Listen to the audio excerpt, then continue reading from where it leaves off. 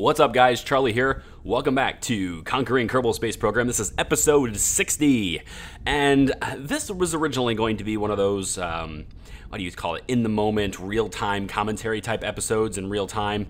But you see, the thing is, after I got done doing it, and I realized that I also had to do post-commentary at the end of it because people walked into the house, I realized that the episode was going to be 10 minutes long, like 12 minutes long. So rather than do that, I've decided to speed this entire episode up and just talk you through pretty much the basics of what I'm doing here, which is way easier than kind of making you go through all this stuff. And in that sense, I'm actually going to combine this episode with the next one. So when you start to hear me speak in real time this time, you're going to hear me kind of say, hey, welcome back. And, because I recorded it with the idea that it would be a separate episode. So basically what I'm doing in this one right now is we're launching the moon station. I've also got contracts to take pictures of Kerbin, which is what I'm doing with the camera on top. And I also have contracts I've got contracts to do a whole bunch of stuff, and I'm going to try to get as many of them done as possible. Launch the moon station. I need to crash into the top of the moon with this little tiny probe here, and basically crash into it so that the little flashometer thingy that's orbiting the moon can see it and record the spectrum of light, if you will.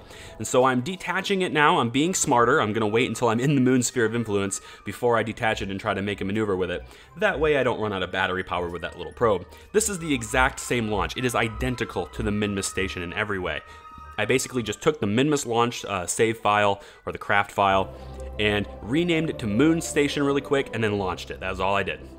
So I'm getting myself above a 50-degree inclination when I make the impact, and I'm gonna time it right to where the flashometer is above the horizon when I crash. In the upper right-hand corner, you'll see the confirmation that it worked. Awesome. And then I go to the flashometer and transmit the science and complete the contract. Very, very cool. The other contracts I have are essentially just random science stuff. And unfortunately, even though I have Kerbin Random Science, my satellite's called Random Science, I have one around Kerbin, but I don't have one around Minmus. And I have one around the moon too, but it's kind of outdated. It doesn't have the latest experiments on it, so I probably will have to do another one. But regardless, the contract is to do it around Minmus, so I have to send this satellite out to Minmus. So once I get that maneuver settled and I get that maneuver kind of in there to where I burn and I get out to Minmus, I'm then going to come back to my station at the moon, and I'm going to make sure that the moon station is in the orbit that it is supposed to be in. And the orbit that it's supposed to be in is under 60 kilometers all around, so that's pretty easy. Once I get that orbit the way I want it, I'm going to tip it up and make sure that it points normal and points up just like the other stations do, and then I'm pretty much just going to leave that alone. But I have to go back to Minmus now and make sure that the Random Science satellite is going to be captured. Obviously, it has to be the active vessel in order to perform the maneuver, so I'm going to be out at Minmus now. And once I get out to Minmus, I definitely over-engineered this little satellite dish. I'm not even going to need to detach the giant tank that's attached to it. So there's so much Delta V left in this thing. I'm probably going to send it to Eve or something when this is all over with, because there's just so much Delta V left in it. But you'll notice the pink line that's orbiting around Minmus. That is where I need this satellite to be. Not only do I have a perform science contract around Minmus, but I also have a launch a satellite into designated orbit type contract as well. So I'm going to get this satellite to match the orbit around the pink line. But once it matches the pink line, I'm going to immediately move it. I don't know who paid me to move the Minmus satellite there, or I don't know who paid me to launch that satellite, but I hope they're not upset that I'm moving it right away, because I need to get the periapsis to be in low Minmus orbit and the apoapsis in high Minmus orbit. I need to have a good amount of eccentricity, I need to have a certain degree of inclination, and then I need to perform the experiments just like we've done before. We've done this kind of contract before, and it's going to happen over and over and over again, because that's the kind of contracts this is. Probably going to have to do it around every single body, maybe even multiple times. But that's the whole point. Launch the science satellite so that when it happens again, when it asks me to do it again, I already have a satellite out there in position with fuel that I can just move really quick and do it. And I don't have to launch anything else out there. It's free money. It's very, very cool that way. So I'm going to get that in there. I'm going to do it. And that's pretty much it. Though that satellite has to wait for 94 days, and pretty much a lot of our contracts are going to require us to wait. But some of them are good to go, as I will mention in the next video, which is actually this video. So thank you for listening to me ramble. I just covered like 15 minutes of videos worth in like less than 6. I hope that makes some people happy. It's really not all that interesting of stuff to do. I am going to kind of do these contracts off camera more often, but now I have something really cool to share with you. If you watch this far, you won't be disappointed. Haha. Hey you guys, Charlie here. Welcome back to Conquering Kerbal Space Program. Most of the contracts that I have right now, I've been doing a bunch. You guys saw the last video. Most of these contracts require me to wait. Like, 45 days, I have to have this in orbit here. 94 days, this has to be in orbit. And then once that's done, I actually have been told I have to move this satellite. So I'll move it as soon as this is done doing its thing. But I do have some contracts that I can do without waiting. Like I can recover this module from orbit of Kerbin. That's this module right here. It's like this question mark. Based on the specifications of this though, doesn't seem like it's too hard. 0.6 tons, 0.25 or 2.5 meter width and length, so it doesn't seem that big of a deal. We also have a contract to send crew to the moon station, which I don't really want crew on the moon station, at least not yet anyway, if I'm gonna do it at all. So I'll probably just go up there, dock with it, get the contract fulfilled, and then bring them back. And then launch the Sun space station. Now this one is a station that goes into solar orbit, and it has the same criteria as the rest of the stations, except this one will pay us 1.87 million, or pretty much 1.87 million. So a lot of money to be had for that. We're definitely going to do that. But today, I'm going to introduce you to something that I've been working on for about 6 or 7 hours of play, and it is called the PII Scimitar. Hello, say hello to the Scimitar. Oh yeah, this is our first space plane, and it is a beauty. This is our primary cargo plane. It's going to be used to send cargo and used to send modules to the space station.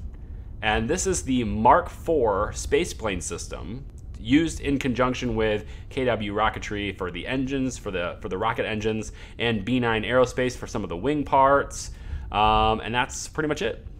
And everything else I think is stock from there. This engine is these two engines, the Valkyrie engines. Speaking of engines, let's go ahead and start them up.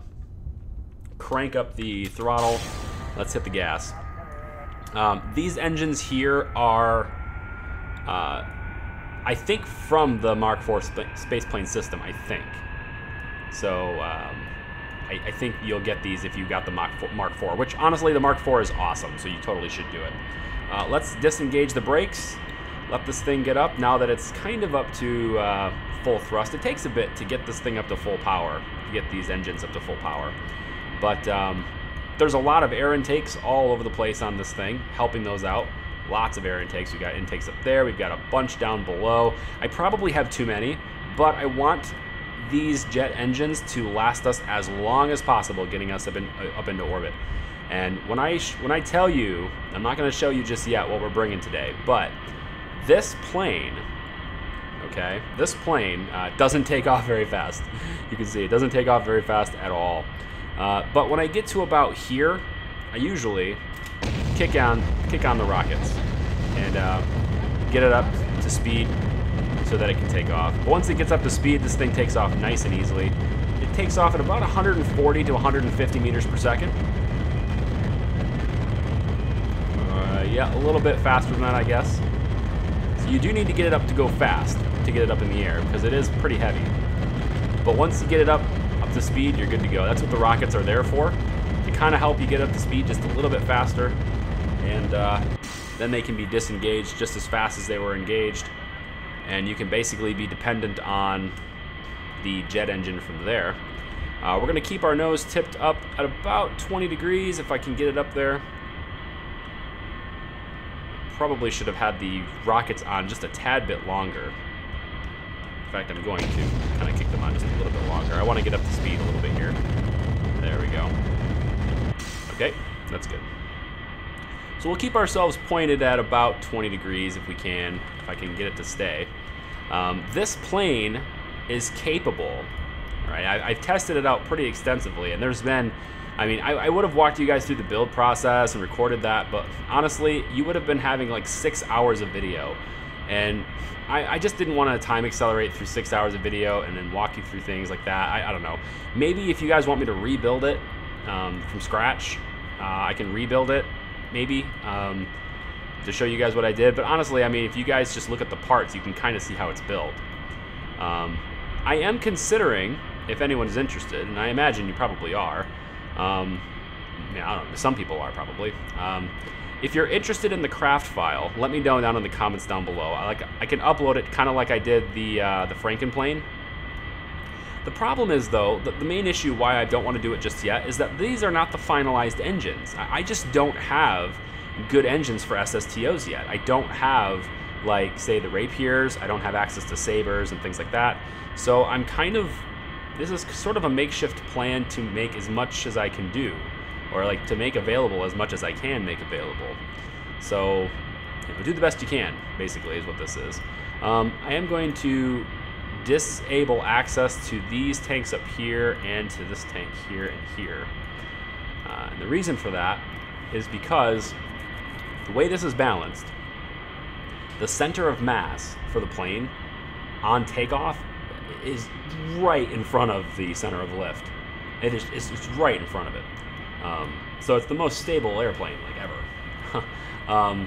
It's not very maneuverable, but it doesn't need to be. Its only task really is to take off from the runway and just head in a straight line up, or it's head straight and go up. It doesn't need to turn or anything like that. So we're just gonna stay right on the 90-degree line. We're just gonna head straight east from the station, from the takeoff, and it doesn't need to be maneuverable. But if you allow fuel to drain from this engine on ascent as you move your way up, if you allow fuel to drain from these two tanks and these front tanks here, you're going to have your center of mass dip back. And it's going to dip back too far to the point where it becomes behind the center of lift. And then I challenge you to keep this nose down at that point. You just, no matter how hard you push, you can't keep the nose down. It's going to flip up. So you'll end up upside down pretty quick, spinning out of control. So disable the fuel flow from here. Maybe this one isn't necessary, but like this one for sure is. From here and from here. Basically everything above this line needs to have all the access disabled for it. And then I also take this one out too because there's a lot of fuel in there. So basically this engine is going to, yeah, we're just going to head up. The goal here is to get to about 18 to 19K, and then we're gonna tip our nose back up and really fire these rockets and get ourselves up into orbit. Hopefully our apoaps is about 21K. When that happens, that's the goal. 21K apoaps and about 1100 meters per second travel speed. That's not surface speed, that's orbital speed. So our surface speed will probably only be about 700 and maybe 700 meters per second, 800 meters per second, maybe.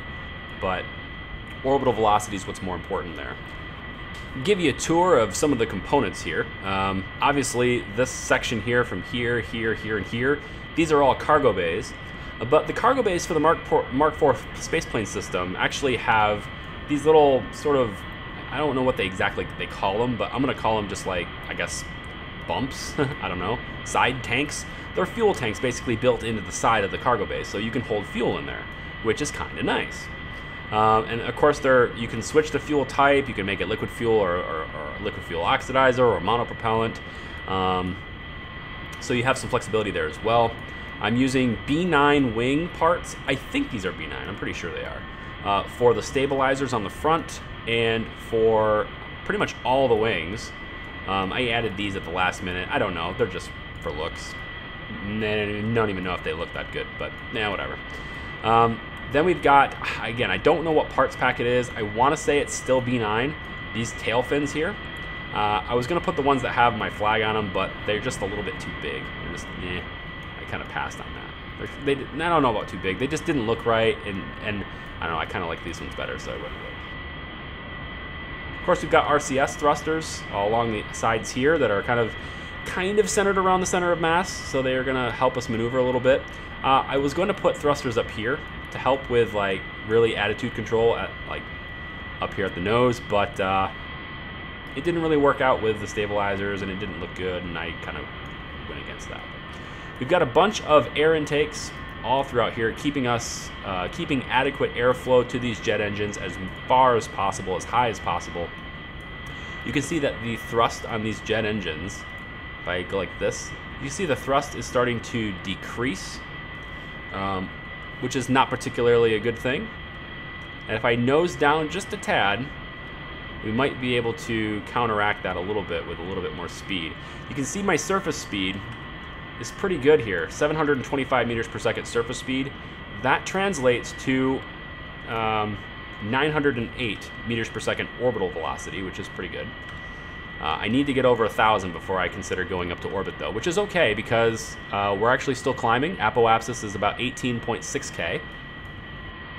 And when the apoapsis gets to 20 to 21K, that's when I'm gonna basically nose up and get this party started. Hopefully our orbital speed is up to 1,000 by then. And then I added these tanks on the side here to help with the rockets, as well as a place to mount the rockets. I'm not sure what parts these are from. It says MK2A 800X aviation fuel tank. I want to say that these are also B9 parts, but it could be stock. Not sure. When you get as many parts packs as I do installed in your game, it's sometimes difficult to figure out what parts are stock and what parts are from a mod, because you start to assume that pretty much every part you're using is a modded part at that point. But this spaceplane cockpit holds 4 Kerbals, as well as providing food and oxygen and all that stuff reserves, capable of sustaining a full crew for about 2.5 days. These guys will survive for about 5 days. There's only 2 people in here. We've got Jebediah and Bill Kerman in the cockpit of this vessel, which is great. Our apoaps is over 20K. We are actually over 20K right now. And we're actually not able to climb very fast, so I'm gonna go ahead and engage the rockets. And we're gonna tip ourselves up to about 30 degrees or so, and push ourselves up to orbit. And our jet engines are about to quit. Gets down to about 100 kilometers of thrust. I'm gonna go ahead and close all the air intakes. And I've got this all hotkeyed, so you don't have to, I don't have to click through them all. So these are all closed now. All the air intakes are closed. The jet engines are about to quit, and there they go. They're done. So we're purely on rocket power now. Pushing our way up the KW Rocketry Maverick V's. Turn Kerbal Engineer on. I do have it installed, I just haven't had it open. You can see we've got 950 something meters per second of Delta V remaining. More than enough, I think, to get where we need to be. I'm gonna go ahead and turn on the liquid fuel access to these 2 tanks. Let it start drawing liquid fuel from those tanks if it wants to. That's gonna bump up our Delta V even further. The Delta V restriction in this list here is almost always liquid fuel. But the goal is going to be to burn off all of the oxidizer first. So basically the rockets take us as far as the rockets can take us. And at that point, as soon as the rockets burn out because there's no more oxidizer to access, we'll be completely on these nuclear engines that are right here with the remainder of the liquid fuel, which will probably be basically all of this and all of this. So plenty of fuel, plenty of Delta V to make what we need to have happen. And I have brought, and you guys, I don't know how good your guys' space planes are. I would love to see what you guys have come up with. I'm not sure what they are, but this thing can haul 62 tons into not just low Kerbal orbit, but it can bring 62 tons to the space station and rendezvous and dock to the space station with 62 tons of cargo. And still have a little bit of fuel left to get back home. Not a whole lot. In fact, I probably would refuel a little bit while I'm docked if I wanted to get home with it. And you know what? With an apoapse at about 90K right now, I think I'm gonna go ahead and kill this. And you'll notice that even though I've killed the engines, our apoapse is still climbing. In a rocket, you'd see this go down, but in a space plane, with your nose tipped up like this, you'd see this go up for a little while because the air is still kind of lifting you at your speed. So, I mean, our speed is decreasing. Our orbital velocity is pretty, it's going down, but it's already so high that it doesn't really matter. Take a look at the map view here. We have our craft here, and the space station is there. That's where the PISS initial is. That's where the Interstellar Space Station is. So we're gonna be on a good track here. I'm not entirely sure like when to take off relative to where the station is in order to rendezvous with it successfully like right away. I haven't really done a whole lot with space planes before. This is actually, and maybe you won't believe me just because of how awesome this is, but this is my first ever successful SSTO. I've never actually gotten the space plane thing down. But I said to myself, you know what, we're going to do this, we're going to do it right, I'm going to spend some time and really do it really well. And I ended up with this, the Scimitar. I think it's pretty sweet. So we have 707 meters per second of delta V remaining. And if I close access to, well, I guess all these tanks are kind of, yeah, this is where the fuel's being drawn out now. We have 521 left to burn, so we're not even going to get to the point where we have to turn these tanks on. And we can let these rockets, burn until they can't burn anymore. And that's pretty much what I intend to do. I intend to basically make these rockets burn all of the oxidizer out of this craft, so that once the oxidizer's gone, we can get all that weight is gone from the oxidizer. Then we can use the nuclear engines. And we have plenty of liquid fuel at that point. We're gonna have more fuel than usual in this SSTO here, or at least in this flight. We're gonna have more leftover fuel than usual because the payload we have is not 62 tons right now. The payload we have today is this. This is one of several branches of our station, if you will. Well, we're going to start with the Pioneer module here, and that is connected to this little, I guess, structural tube that Kerbals can travel through, which goes into this docking node, and this is going to end up being sort of our docking node branch. So I'll bring up some other branches that basically dock to this and dock to this, and it'll have like a variety of different docking nodes on there so that crafts can dock to them. So we can have, like, for instance, this space plane, the tip of this space plane right here. This is a docking port. So I can open this up, and it's an extended out, a docking port that extends out. And we would be able to dock with this to one of these little nodes that eventually end up there. But right now we don't have that ability because all of the docking ports on the station currently are the big senior ones. So there's no way for this craft to dock to them.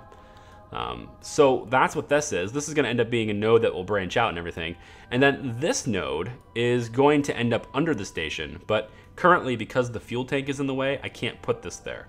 So it's actually going to end up going kind of in another spot for the time being. It'll end up going somewhere else. Then we have this is our space tug. I showed you guys this earlier, or I showed you guys this before. This is our space tug. And it's going to be capable of moving all sorts of heavy things. No matter how big it is, this will be able to move it and hopefully get it into position. It's going to be difficult and tricky to do, especially for attitude corrections and stuff, because the thrusters are kind of only here. And so if the big thing it's hauling doesn't have the thrusters, if it doesn't have any thrusters on it, then it's going to be harder to control it. Now, I put thrusters on this Pioneer module here, so we'll be able to control this a little easier. So anyway, that's what we have bringing up to the station right now. Just now approaching apoapse. So it should be a pretty circular orbit here when we're done. You know what? Good enough. Good enough. So that is that. We are in orbit, pretty circular, and we are under the station, which is good because we'll eventually catch up to it. So I just need a maneuver now that'll get me a good rendezvous. So let me work on that. It's gonna take place in an hour, so we're gonna have to orbit around for a little while, but really it's very easy. It's 27 meters per second, and we'll end up reaching, or we'll end up rendezvousing with the station right over here in the middle of the daytime, which is good. And it will be 6.4 kilometers. So very cool. I'm pretty happy with that. We're gonna eventually get in the dark, and because of the proximity and our speed around orbiting at this time and everything when we rendezvous, we'll probably end up having to dock things. We'll probably end up having to dock everything in the night, unfortunately. But you know, it is what it is. I gotta dock to the station, and I'm not gonna just kind of hang out until it's daytime if I don't want to have to worry about spending more resources that I don't have to spend. So anyway, we need to just go around Kerbin. But before we get going around Kerbin, I do want to show you something else, which I think is great. So I'm going to turn the kill rotation off, and then I'm going to just kind of get this thing moving in a general direction, kind of like this. Okay. I want to show you guys something. Somebody brought this up before. I think it's a great idea. I've installed it. Here's some time acceleration. And notice that during time acceleration, the rotation, the momentum that I had at the time is maintained through time acceleration. This is because I have persistent rotation installed. So we have persistent rotation and momentum when we enter time acceleration, which I feel like is pretty cool. I like it. It's a little more realistic that way because I can, you know, I time accelerate. I don't have to worry about it. I can't cheat, for instance. Let the thing kind of get right to where it's going to be and then hit the time acceleration, and now I don't have to spend the energy or the RCS to stop the rotation. It's going to be persistent now. But on the downside, any tiny, minute, like even the smallest of movements is going to be continued when you enter time acceleration, which means there's no reason at all to ever face the node until you are really close to where your burn is going to happen. Like, there's no reason whatsoever for me to even care about this craft being pointed on that node right now, because we're 40 minutes away from the burn, and during that 40 minutes, that's even the smallest of movements that I have is gonna throw me off course anyway. Unless, of course, I'm going to be in 1 times time acceleration with SAS, and then I can just like actually wait 40 minutes, which who's going to do that? So basically, you really have to sort of better understand. Yeah, you have to. Yeah, I don't know how else to say it. You want to wait until you're really close to your node before you get yourself into position. That's pretty much all there is to it there. So anyway, yeah, persistent rotation. That's what that mod is called. I think it's cool. One of the things that you can do with persistent rotation, because of this, is you can have your space station always facing a certain direction. You can have, like, for instance, the front of my space station, where I want these docking nodes, I can have them always facing Kerbin. Rather than orbiting around to where sometimes it's away from Kerbin and sometimes it's in front of Kerbin, the whole station can persistently rotate with the planet and keep itself oriented the same direction, which I think is pretty useful. Gives us 570 meters per second. Way more fuel than we need. If this doesn't have max load, if you don't put like the full 62 tons in this, you know, maybe you put 40 tons or 30 tons in it or something, you can actually use this to take, I can actually use this to take cargo to the moon and also to Minmus as well. There will be enough fuel to do that.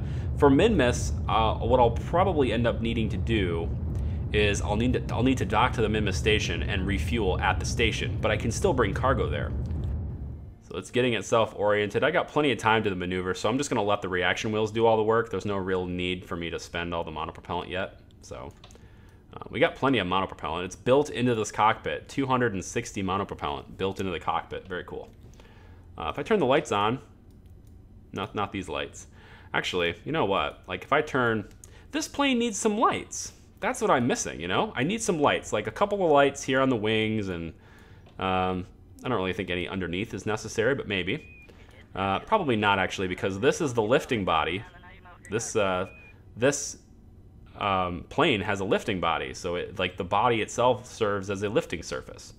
It's not integrated like specifically into Ferrum Aerospace Research, but as you can see, it does pretty well with FAR. As long as you build it right, it does pretty well with FAR. And it did take a lot of trial and error to get it BB built right. It definitely took a long time to get like little tweaking of different wing positions and different types of wing structures, and how big do I need these things to be, and what orientation, what direction do they need to be faced?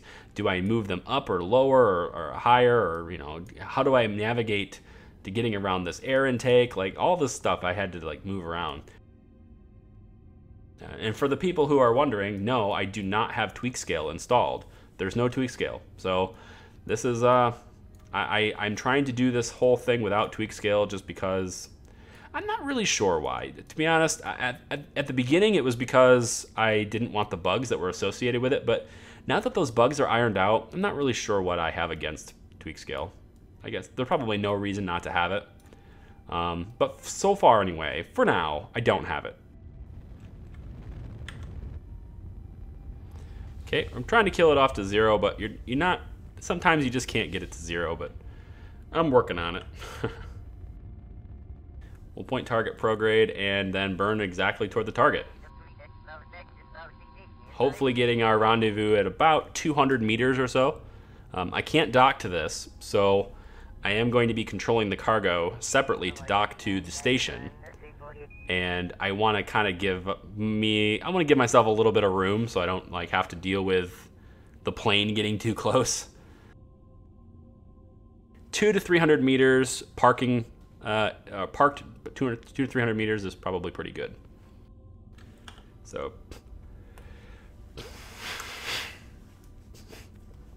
okay, so we're facing that. Let's just go ahead and burn this. Don't want to go too fast, because every bit you burn, you have to burn back.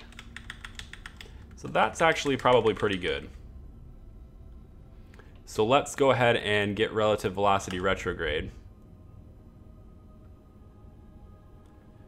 We've got 2 minutes and 50 seconds until we have to burn. So I got some time to maneuver. We can save the RCS if we need to. This is kind of strange. I don't know if this is just a characteristic of it being a plane or if it's got something to do with persistent rotation.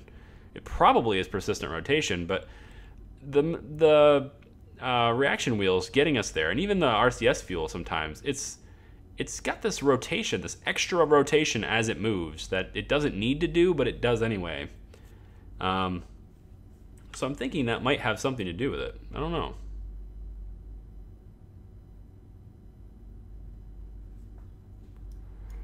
I don't know.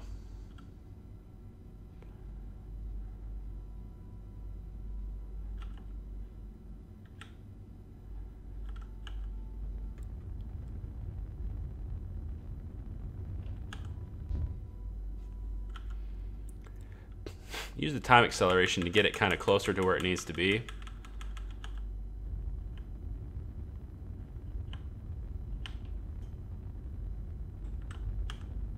And you can see using the RCS, I'm actually burning certain directions and I end up actually getting further away from the target because of that momentum. So this is why I like to use the reaction wheels a lot, because if I'm using the RCS, it's also adjusting my trajectory to where the reaction wheels is just adjusting where I'm facing. The RCS actually pushes me around in space. So now instead of being 0.2, I'm going to be 0.3 away. But again, I'm not really worried about a couple hundred meters. I actually kind of prefer a couple hundred meters of separation, so I'm all right with it. So we're getting ourselves lined up for a very small burn.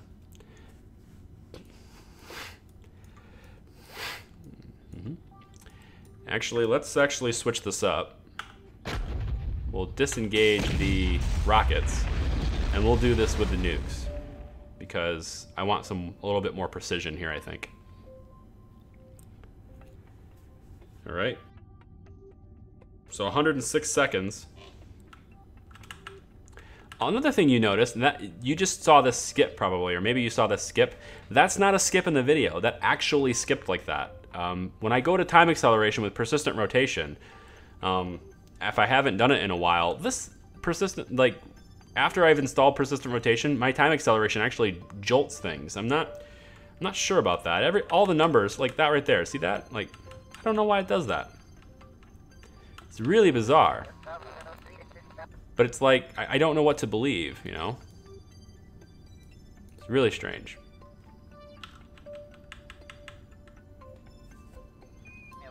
So, anyway.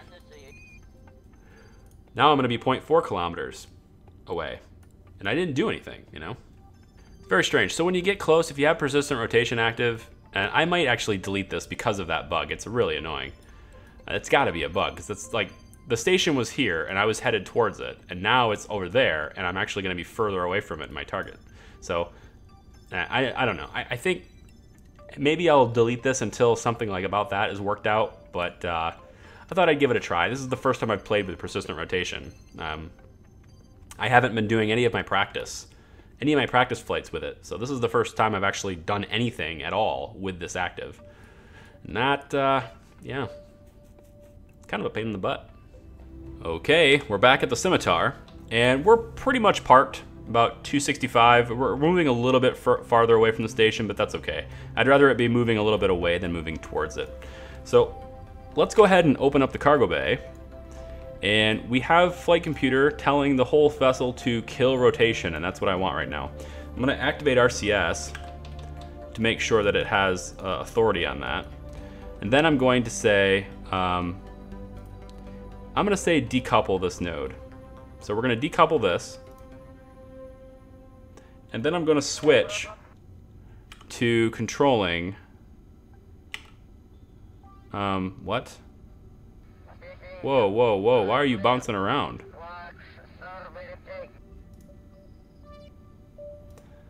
Can I? There we go, okay. I want to control from here. And then I want to figure out what direction I have to burn to get out of here, pretty much. So it's gonna be pretty much this way, and then I wanna nose up. So let's nose this up. Yep, pick it up. There we go. And then forward thrust.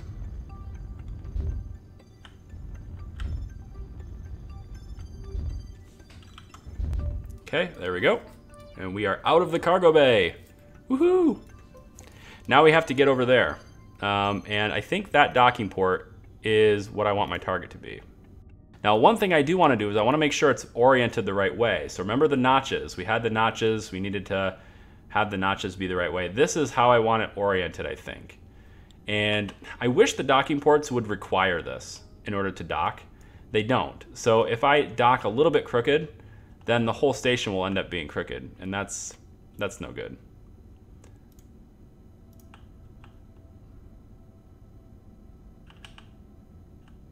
So we will, like, it just wants to rotate me. I don't understand that. It just flat out wants me like this, even though I don't want to be like that.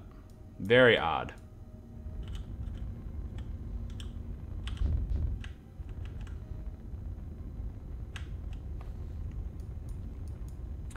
Everything's looking good. Approaching. Approaching. Let's kill the velocity a bit. And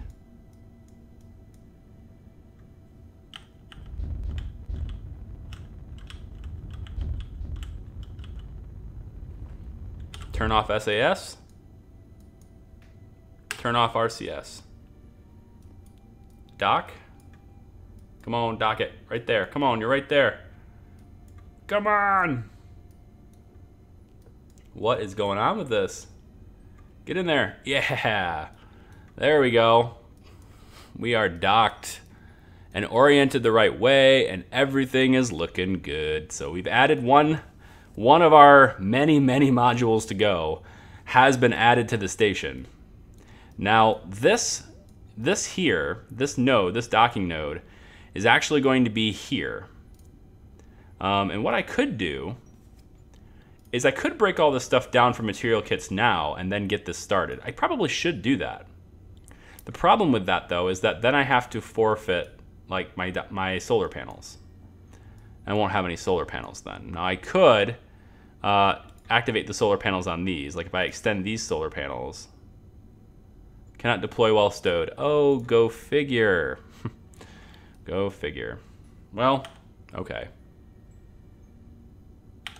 We will at least turn the lights on everywhere. So all lights will be on now. Everything's looking good. And this node will actually end up being down here attached to this. And as will this tug will also be down there. But for now, it's not going to happen because for now it's it's just not. I could move this. It's a little bit. See, the thing is, like, I don't really care. I'm just thinking of like what I want to do for the future. I'm gonna have habitation. We're gonna have. I probably should do the science stuff next. Yeah, let's do the science stuff next, for sure. So I'll leave this just like this, the way it is. No big deal.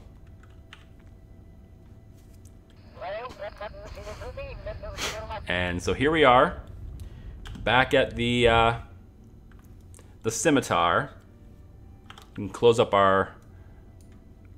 Yep, we can close up our cargo bay. And let's get ourselves prepared for re-entry. So I need a maneuver node that's going to get me entering Kerbin's atmosphere a little bit before the KSC, and then I can just fly to the KSC. So I think that's how it works. Again, I've never done an SSTO before, so I'm really not sure how this actually works. But the way I see it is, as long as I kind of get into the atmosphere at relatively the right point, I can fly to the KSC and land. I mean, that makes sense to me. One thing we could try to do, I don't have the tug anymore though. I don't really think I should bring the tug back with me either. But I could check out and see what this is, this module here. If I set that as the target, I wonder if I can get a rendezvous with that. Let's see. Yeah, okay, I'm back with some more post commentary. Sorry, I have kind of a noisy house. We are going to rendezvous with this random module that I'm supposed to retrieve from orbit. The description of the module in the contract does say that it's a 2.5 meter part, or at least it's 2.5 meter width and length. So that tells me that I can fit it inside the Mark IV cargo bay, because the entire point of the Mark IV spaceplane system is to haul 2.5 meter parts into orbit. So but I have no idea what it is. So I'd like, let's just go rendezvous with it and check out and see what it is. So I bring out Bill Kerman here to go and kind of get on over to it. And I noticed that it's a very interesting looking like fuel tank. And I've never seen this part before. And I'm kind of looking at it going, what in the world? Like, where is this in my parts list? Have I unlocked this yet? Do I have to recover something that I haven't yet unlocked? And what can I put in it? And what kind of fuels does it hold? I don't know. So I'm going to go and investigate that later. I know now, as of this recording, I know now, but I didn't know at the time. So I'm going to have to go and investigate that. And I'm also going to probably need some sort of a mini tug or something to get it into my plane later as well to recover it. So now starts probably the most terrifying part of my playthrough so far, my re-entry with an SSTO. And I have, like I said, I've never done this before with an SSTO. I've seen it done on YouTube a couple of times, so I think I know what I'm doing, but I really don't. And I encounter my first real problem, and that is electric charge. Because I have this drone core on the vessel, having SAS on is actually pretty taxing to my battery. And because I'm entering at nighttime, which was really stupid, I have actually no way of generating electric charge, even like when I'm just outside the atmosphere. So note to self, try and time it to where you get in the middle of the daytime. The second thing I'm not sure of is what angle my nose is supposed to be at on re-entry. Now right here I'm trying 30 degrees. I feel like maybe that's okay, but I'm really not sure what it is, and you can see I've got some heating problems, but what you're not seeing here is me cursing under my breath, trying to figure out how in the world to control this plane, because without SAS on, it doesn't do what I want it to do, and frankly, it doesn't really do what I want it to do anyway. I'm also losing a lot of electric charge. I keep putting reserve power into the battery, hoping to keep it alive a little bit longer, but honestly, I'm really kind of worried about it. And then the plane just starts to drift to the left, and I finally lose complete control of this. So then I say, you know what? I'm gonna have absolutely no control at all if I lose power. So I'm just gonna boot up these nuclear engines. They have alternators in them, so as long as they're burning fuel, I'm gonna be generating electric charge. And that's pretty much what I've been doing this whole time, is I'm plummeting towards Kerbin, not at all like you're supposed to. And parts of my plane are blowing up and overheating, and my wings are getting ripped apart, and the only thing I'm thinking of is, oh my god, my first SSTO mission, I'm going to lose Jebediah and Bill. Like, these guys are gonna die. That's the only thing I kept thinking of. And, well, pretty much the whole plane blew up, but I finally got into the atmosphere. I'm slow enough to where the heat stops and we drift down and down and down. And thankfully, I packed parachutes on this thing. You guys saw that. I packed the big parachutes on here over the center of mass, or at least what used to be the center of mass, which probably is not the center of mass anymore because I've lost some of my mass. So I had really no idea what I was going to do for landing. I was hoping that these parachutes would slow me down enough to where I would land safely. But I did manage to get into the atmosphere, at least with most of my plane intact. I lost most of my wings, almost all my wings. I lost one side of my stabilizers, and I lost both of my jet engines and one of my nuclear engines.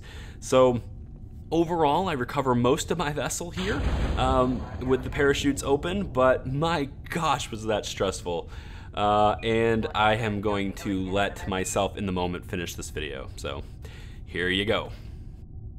Oh my gosh, that is so stressful. Oh my god, that is so stressful, you guys. Well, it's a single stage to orbit. It does work, but we're not going to recover the wings. Well, we've got a couple of wings here that did survive. Wow, just wow. Yeah, we've got one stabilizer, which is probably why we don't have any stability. We have one nuclear engine left. Both rockets survived, but of course there's no oxidizer to burn with them anyway. But we did manage to come down and survive, and I think in case of this thing coming apart in the future, I'm gonna put some parachutes along the sides of this cabin here too.